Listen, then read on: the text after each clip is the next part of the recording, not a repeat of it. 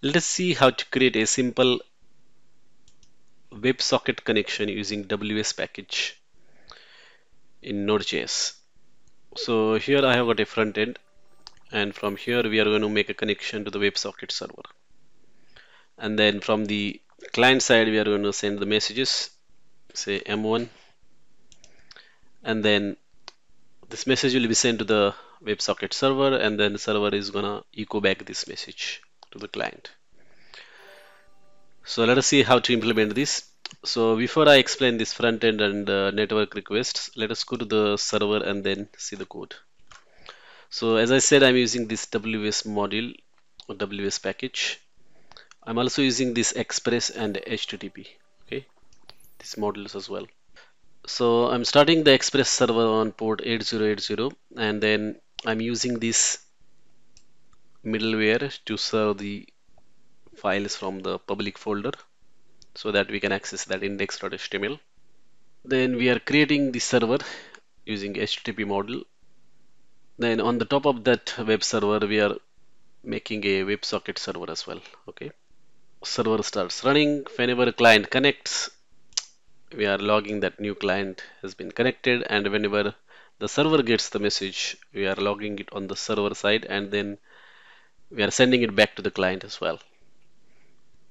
When the connection is closed, we are just logging that client disconnected, and here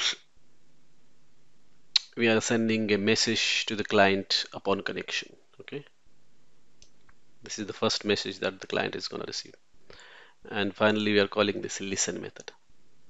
So on the client side, let us see what is in the index.html. So when the we are loading that page index.html, what is happening is that we are connecting to that WebSocket server, and we are using this WebSocket constructor. So this is a built-in constructor available in the browsers, which is used to make the connection to the WebSocket server. Then we are calling this dot on open and dot on message. Then we are setting these handlers for the open and message events, close events as well, and error events as well.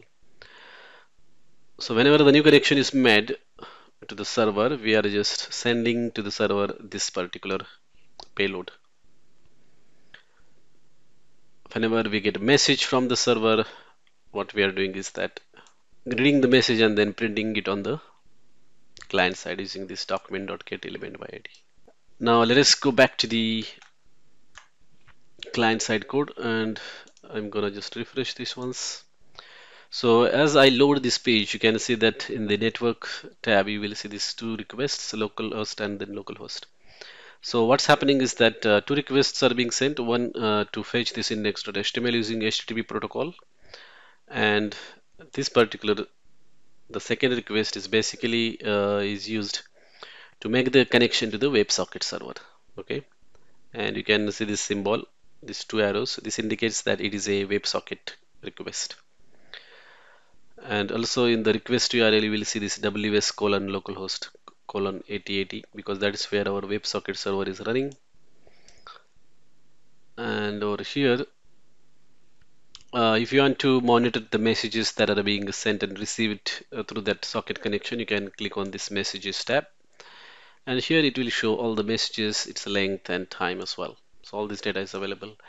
And you can also filter by send receive, or you can also filter the messages using the regular expression as well. So if you want to send a message to the server, let us try to send it, and it will appear over here. So I'm just gonna send, say, Sagar, and then click on send. And you can see that that message was sent to the server, and then server has responded back with the same message. Message length was 38 and the time was that one. On the server side, you can see these messages are being logged. So that's how you can implement the WebSocket server and client in Node.js.